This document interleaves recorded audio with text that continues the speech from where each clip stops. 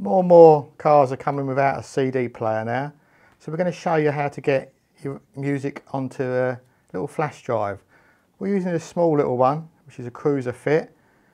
This doesn't stick out very far and unlikely to get damaged. If you have one of these big old ones in there, you're liable to knock it and break it. The first thing we want to do is make a folder so we know where the music's going to end up. We're going to put one on the desktop just to keep it simple. If you right click, click New, Folder, and we're just going to call it MP3 just to keep it simple. We're now going to rip the music using a program that's already loaded on Windows, and that's Windows Media Player. But we're going to change a few settings before we use it. If you click the Organize tab followed by the Options, then the Rip Music, we're going to go and find that folder we made earlier. We know it's on the desktop, and there it is, MP3. If you OK that, it will then be showing the destination of where the music's going to be. We're now going to change the format to MP3s. We know this plays in all cars. We're also going to put a little tick in both of these boxes. My vehicle can play the higher quality, so we're going to turn that right up, followed by the Apply and the OK. If you put a CD into the drive now, it will spin up automatically. The first time you rip a CD, this other little screen will come up. Just put a little dot, do not add copy protection, and tick the bottom box, followed by OK. As you can see, it's starting to rip the first track. It will go through the whole album, and then it will eject the CD when it's finished. Well, now it's going to double check that the flash drive is suitable for putting the MP3s on.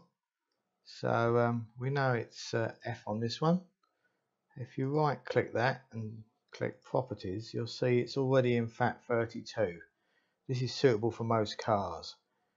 If it wasn't, you need to format it into FAT32. So you just click Format, and as you see, the default is FAT32.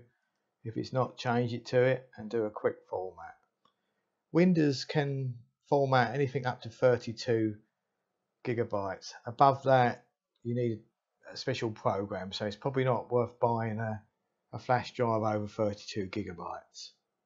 We now just got to copy them tracks over to the flash drive. We know they're in the MP3 folder, so I just need to copy them and paste them into the flash drive, which is F. Obviously it may be a different letter on your computer.